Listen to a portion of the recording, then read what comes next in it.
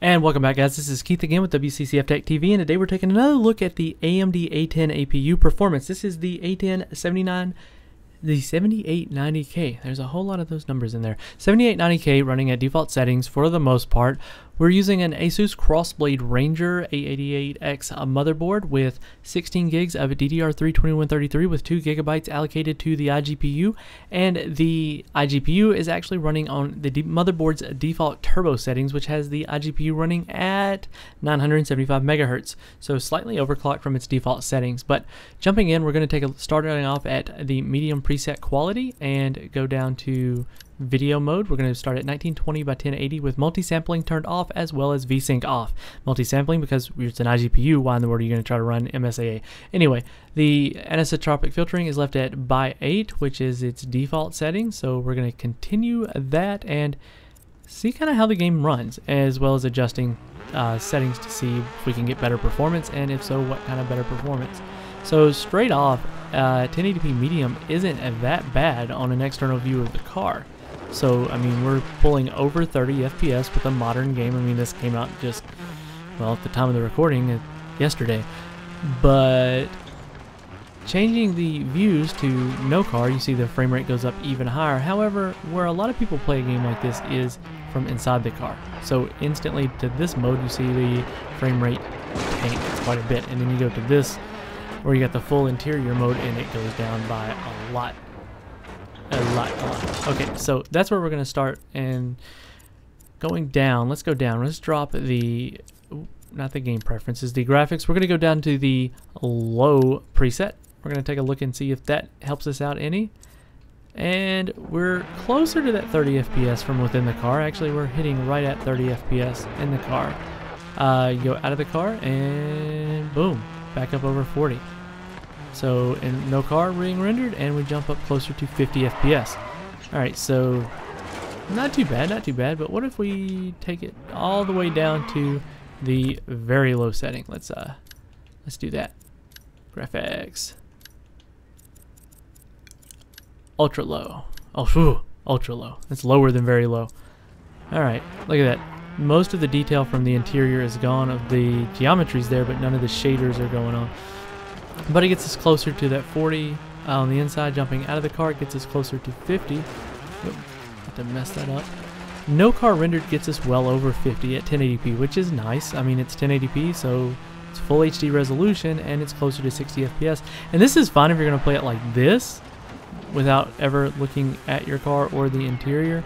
But if you like to race this way, you're gonna want to probably drop the resolution. Let's we could drop it down to 1600 by 900, but we're going to drop it down all the way down to 1280 by 720, but we're going to set it back to medium first, and video mode, and we're going to go down to 1920 by 1280 by 720. Whew, all these words.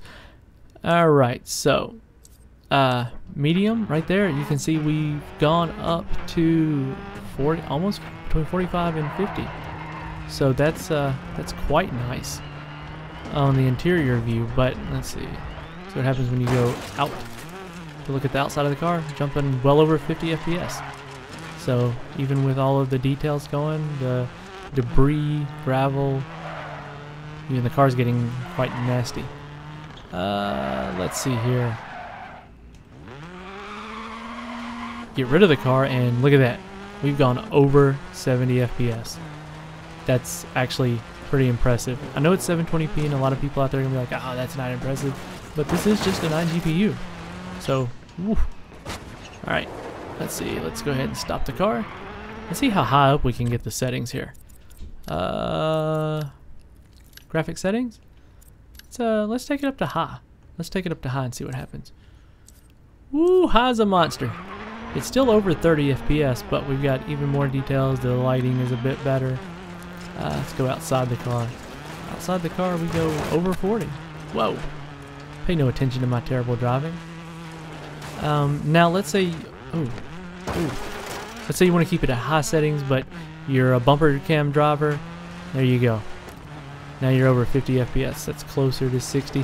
Now, of course, in the game, when you're actually playing, it is going to vary based on you know, the track that you're on, how many other cars are present, and what have you. So one setting, one track, this isn't going to be entirely representative of the whole game, but it is somewhere that we can kind of swing the car around, cause some mayhem, drive through some stuff.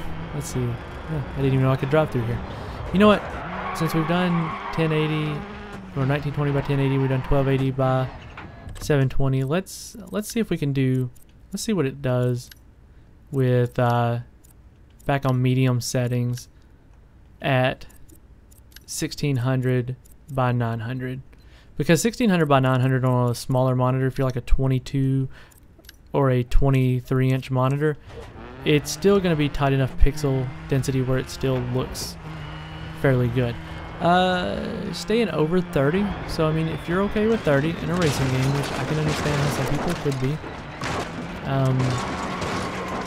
still got the good visuals. Outside the car gets you 43, and going into the car gets you around 50. And like I've said before, me personally, this is the camera that I use when I play this game, so this is how I would personally play it, so I would consider this playable. I know there's a lot of people out there that would contest that, but it is what it is. So, well, with all of that concluded, this has been Keith with WCCF Tech TV, and we'll actually, hang on just a second while we flip through the air.